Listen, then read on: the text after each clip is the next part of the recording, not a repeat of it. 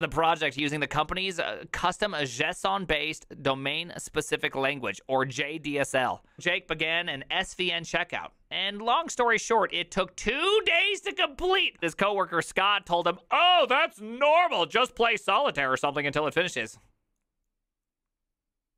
After a couple days of spelunking through the codebase and not finding even a single code comment, Jake could make no sense of what he was seeing. "Oh, you just don't get it," he began. JDSL was written by Tom. He's a super genius and wrote a JDSL himself. So basically that customer's JSON is just metadata used to put together the customer's class. "So how do I run it?" he asked. Scott laughed. "You wouldn't want to just run it. It takes a couple of days for new deployments to finish starting up. JDSL can be a little slow, but it's really powerful. Really powerful. Like I said, Tom is a genius."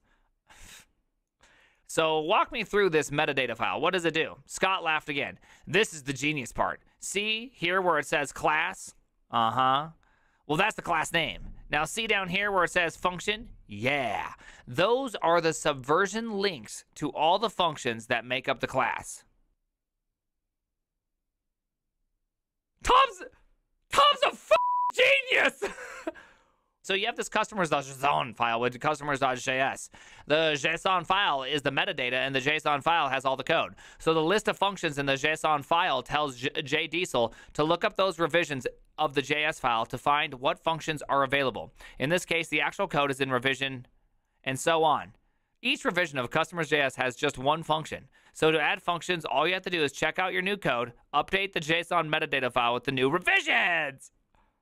Whenever something makes a function call on a customer object, JDSL uses a list of function revisions to check out all the actual function until it finds a match. Like I said, Tom's a genius. Jake slowly began to understand the system, checking out multiple revisions of a file so he could piece together and see what was going on at runtime. And soon he realized it was merely a web portal to allow customers to update their personal information. But thanks to the complexity of JDSL, it took days to do coding work that should only take minutes. He went through all the code, still familiarizing himself with it. He started checking in code comments to help him and his coworkers map together the convoluted mess. He even fixed a few obvious bugs he found just by reading the code. He did this one class at a time. And by the end of the week, he had updated and checked in all the JSON metafiles to use the new function revisions. Monday morning, he showed up to a virtual firestorm. Everyone was a panic. Something broke with JDSL, and our customer's database got scrambled. "Are you Jake, the new guy?" "Yes," he answered carefully.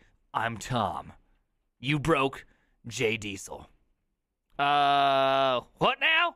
Jake had only been looking at the customer portal. How could he have caused any problems? "You broke JDSL!" He screamed. "I'm reporting you to the bosses and having you fired." "Tell us what you did to JDSL." "I don't think I did anything," Jake answered. "I don't even know how to deploy it."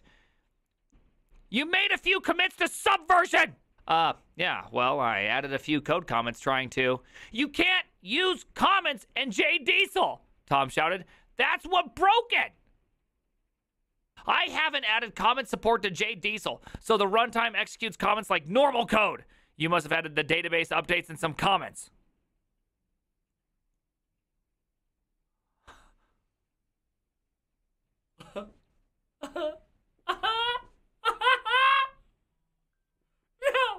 No, it can't be real.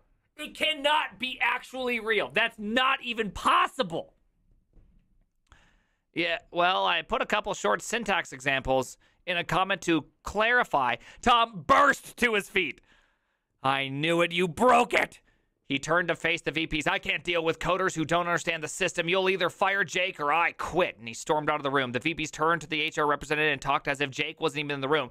"I think our course of action is pretty clear. Tom's a programming virtuoso and our best resource, and Jake did delete the database. We have to fire Jake."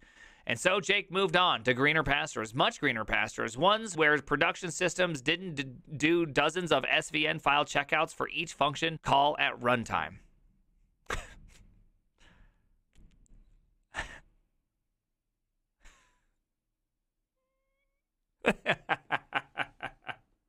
Oh my goodness, Tom is a genius. One where production systems don't automatically use the latest trunk. And one that didn't come to a complete standstill because a newbie checked in a code comment. This cannot be real. I have to believe this is not real. All right. The name is ThePrimeagen.